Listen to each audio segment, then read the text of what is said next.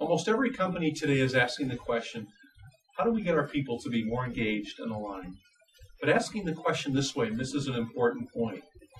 So if we turn the question around and ask, how can we provide growth opportunities and enriching experiences to our people, then a company is really in a position to maximize the human potential of their people.